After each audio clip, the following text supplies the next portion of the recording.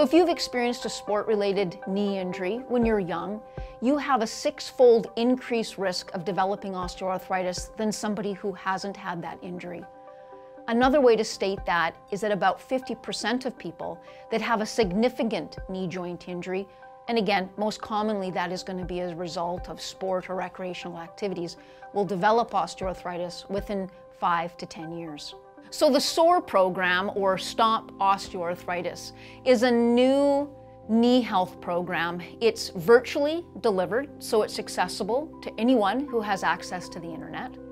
And basically, it is a program that helps people who've had a previous knee joint injury navigate their knee health and reduce their risk for osteoarthritis once they've been discharged from care for that knee injury. SOAR consists of education, a home-based exercise and physical activity program with tracking, and one-to-one physiotherapy counseling. So the unique aspect of the SOAR program is that there isn't a standardized exercise and physical activity program.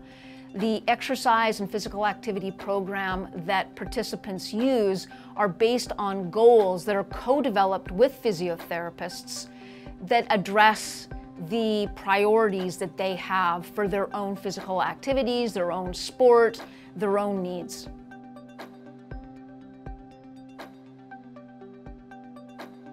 SOAR works by increasing the confidence that someone has to manage their own knee health.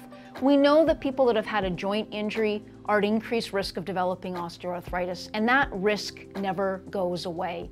And it's unrealistic that they're going to continue to get care over that 10 or 15-year period before they develop osteoarthritis.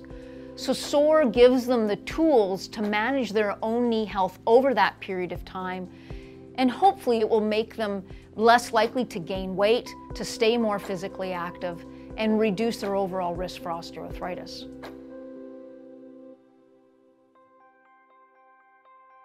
So currently there aren't really a lot of osteoarthritis prevention programs. Some work has been done to try to reduce obesity as a risk factor for osteoarthritis, but there aren't a lot of programs that target people after they've had a joint injury, so really early on before they develop the signs and symptoms of osteoarthritis. Probably two most unique things about the SOAR program is that we're focusing on young people that are at increased risk of osteoarthritis because they've had a joint-related injury, so people in their 20s and their 30s. And then the second thing is that the program is very individualized. It's not a standardized program where everyone gets the same exercises. We really work with individuals to identify what their priorities are and to develop a program that meets their needs. In my clinical practice, I can't tell you how many times I've seen somebody who has knee osteoarthritis and they say to me, why didn't I know about this 20, 30 years ago? Why wasn't someone telling me 20 or 30 years ago that this is what I needed to do to manage my knee health so that I didn't develop osteoarthritis? So what I'm hoping the SOAR program will do is it will provide those answers to people so that they can be proactive, look after their own knee health, and be less likely to develop osteoarthritis.